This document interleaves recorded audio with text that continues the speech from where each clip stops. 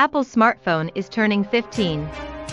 Experts say technologies like LiDAR and AI will define its future. The panel of major central bank officials is expected to provide insight into their views on the economy, inflation and the path of monetary policy.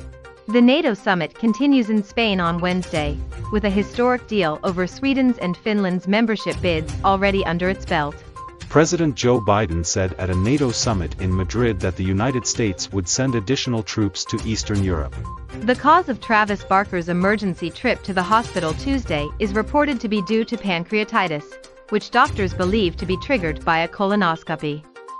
According to TMZ, multiple sources connected to the family have confirmed the hospitalization was.